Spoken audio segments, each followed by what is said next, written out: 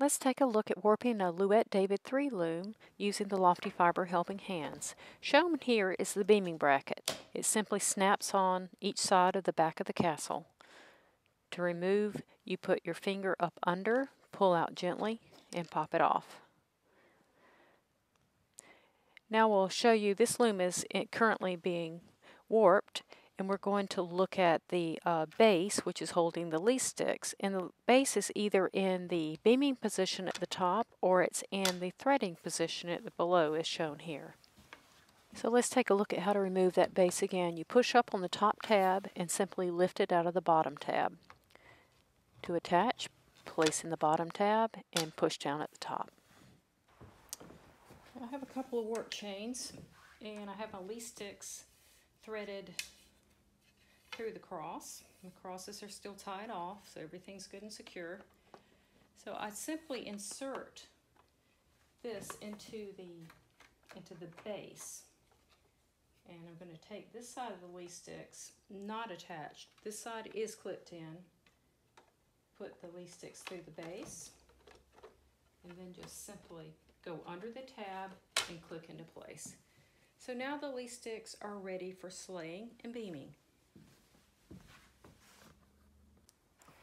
My project is 19.5 inches in the reed, so I'm going to go through the Louet marks the center right here, so I'll use that mark, and so it'd be 1/4 inches less than 10, so that's pretty easy.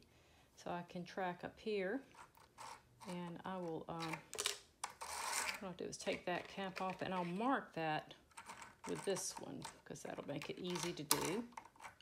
Let's see, 1/4 up. I need to start slaying right into there. So at this point, I'm going to want to cut the ties or untie my cross here, and I'll start to slay in the rattle. Now my ends per inch are 32, so if these are 4 dents per inch, so 32 divided by 4 is 8, so that's easy. I'll put 8 warp ends in every slot. Just continuing across, pinching 8 threads at a time. I look visually and have 4 on the top and 4 on the bottom of each stick, and that comes off nice and clean, so I know I've got the right number. And you can slide these and just keep going until you're done.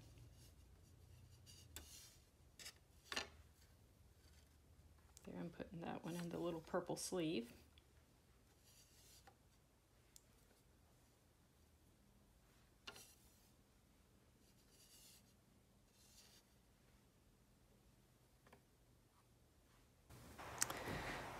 Now we've finished spreading in the rattle. I realized I forgot to put the locking pins in place.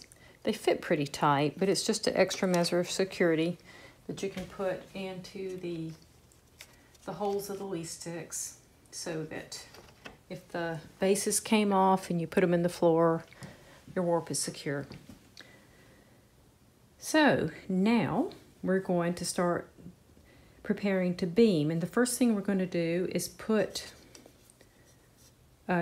either a tie-up stick or a metal apron rod, it doesn't matter, whichever one you have, in through the loops that are covering the bottom of this least stick. I also want to make a comment about the length of the warp after the cross. Now this was woven on a Harrisville reel, and that's the shortest distance of any of my warping equipment. The warping boards usually would have that extra bit hanging down to about here, but what I want to do is pull it back, and sometimes I like to hold on to the choke tie and pull that back so that it's flush with the base of that stick, and that way I know that and by holding onto the choke tie to do this, you're not displacing any of these threads. So that looks pretty good. So now we're going to start putting the tie-up stick into these loops so that we can ultimately tie it onto the apron rod that's attached to the loom. I I will make one comment. Louet does publish that you can actually use the tie-up stick that's on the loom itself to go through those loops, and you can do that. They recommend warping separate chains for the two areas. So you slip one chain over here, then put the tie back on the stick, and then put the next chain on the other area. So that's another way of doing it where you don't even have to lash. But we're going to lash today. So this is a Louet wooden tie-up stick. Also a metal rod works as well. So what we're going to do is to pull it up under these loops.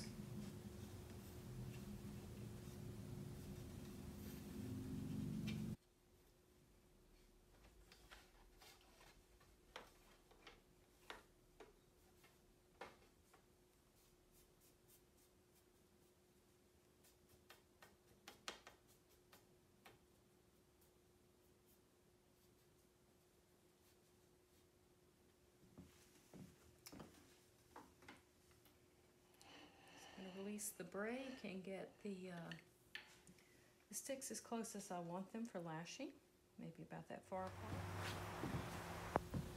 Now for the lashing on, we supply a little length of Texov with a peg that's adjustable, so you can temporarily attach the two tie-up sticks together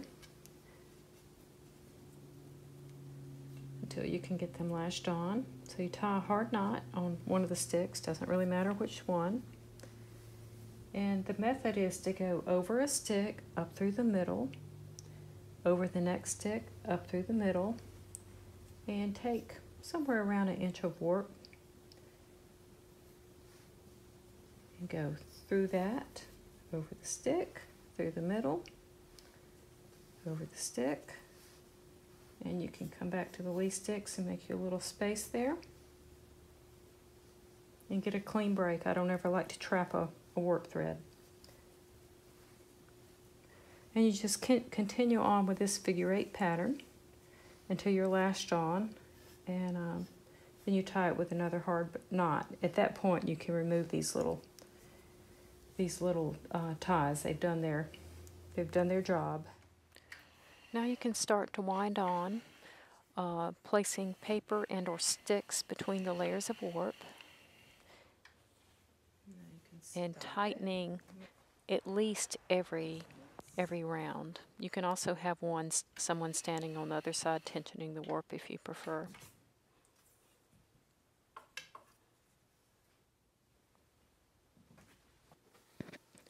Continue to make sure that all the slack's out of the warp and it looks nice and smooth through the lee sticks.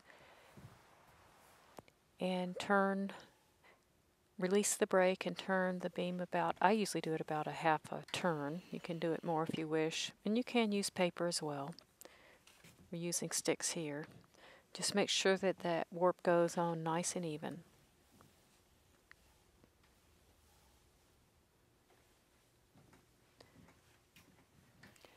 Once the warp reaches about the top of the reed or so, you'll want to take those, the ends of the warp, and drop them down over the top lee stick as shown here. This is on a different loom. I forgot to record this on the David, but the same thing applies.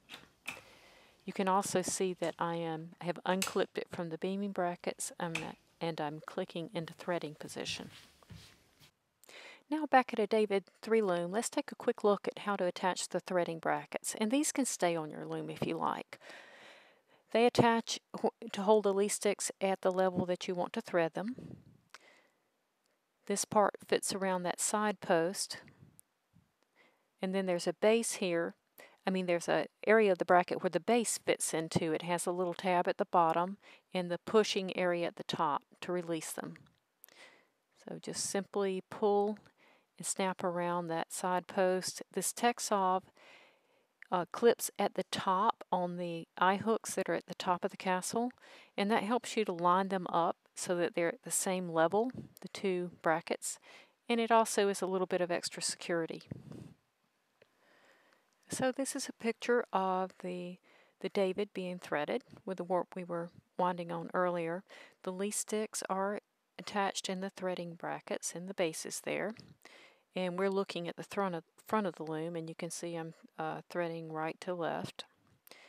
And that's about all there is to it. Once you finish threading, you slay the reed and tie on or lash on to the front apron bar, whatever you prefer.